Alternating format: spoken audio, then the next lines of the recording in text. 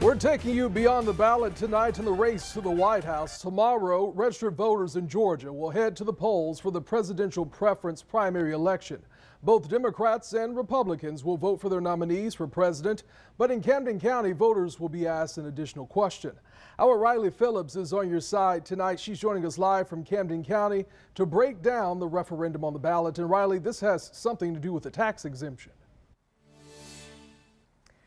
Yes, voters will either mark yes or no for a free port exemption on the inventory that is temporarily held in fulfillment or distribution centers. But what does this really mean? Well, many of the fulfillment and distribution centers just hold the items you order online for a short period of time before delivering them to your door. Think of Amazon, for example. So the ballot question is asking if you are in favor of exempting those items from being taxed while they're held in those warehouses. Camden County leaders believe this will be beneficial for attracting business in the county. Currently, there are no distribution centers in the county, but one development group is in the planning stages of building one off I-95.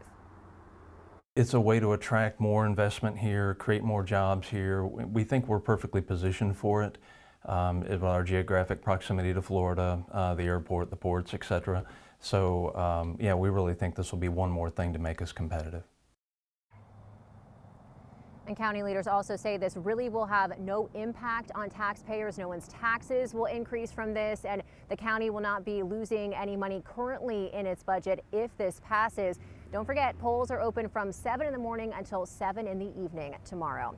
Live in Kingsland, Riley Phillips, First Coast News, on your side.